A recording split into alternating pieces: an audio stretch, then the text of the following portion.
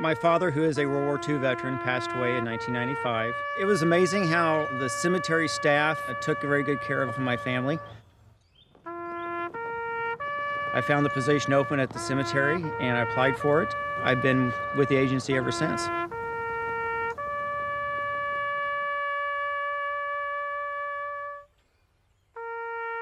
Rex Allen Kern is my full name. I am the cemetery director for Miramar here in Southern California, and I am originally from Kansas City, Kansas. The cemetery director is basically in charge of all operations. I manage all functions of the cemetery itself. I hire, approve budget, things of that nature. I have 50 or 60 contractors that work under me as well. My name is officially Kathleen May Bruyere, and I'm a retired naval officer. I'm one of 4 volunteers. My late husband is here, Tom, and he's been here since the cemetery opened.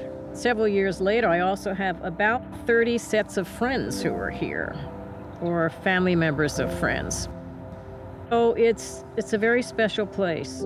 This is considered a national shrine, and that's what NCA prides our cemeteries on, to be at national shrine standards, which pretty much means everything's dress right dress. You know, everything's immaculate. Everything's taken in consideration of even the minute details. Rex is totally dedicated. He immediately got to work to turn it into the beautiful, beautiful place that you see. He has very strict standards. We all understand what they are, and we agree with them because we are family members too. It's just wonderful watching him talk to the families as well and help them through the process.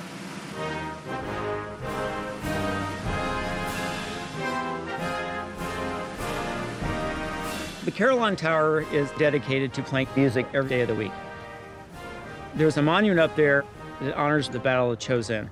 Bob Baker, who is a prominent person here in San Diego, donated the money because he was actually there, and he's one of the few survivors of that. And so he thought it was important to put that there, and I totally agree. You know, those types of monuments are critical for our national cemeteries because they also tell stories of the past. The POWMIA came about through a POW group here in San Diego. It's one of the main focal points in the cemetery. It's right at the front entrance, and it depicts what our servicemen and women go through if they're captured or they become MIA.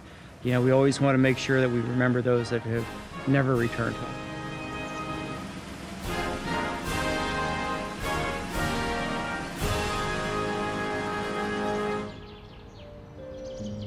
The cemetery's only 10 years old, so one of the coolest aspects of it, or the most unique, is I have 2 Civil War veterans buried here, which is very uncommon for a young cemetery. Normally that's something you would see in our older cemeteries, you know, our historical cemeteries, I would say.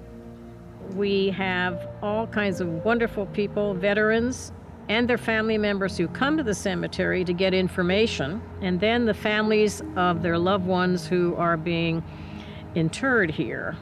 I get to hear all kinds of wonderful stories about their service, about their family members, and it is very, very rewarding to hear all of that.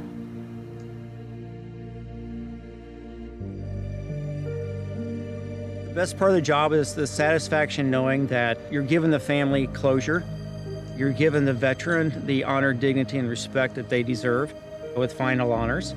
I get a chance to meet veterans from different eras, and I get to hear their stories, you know, and we kind of exchange stories, because, you know, a veteran only really opens up to another veteran. It's just one of those things, you get to hear stories that are just amazing that you can't get anywhere else. And, you know, not in a book or something, you're actually talking to a live person who is actually part of this history.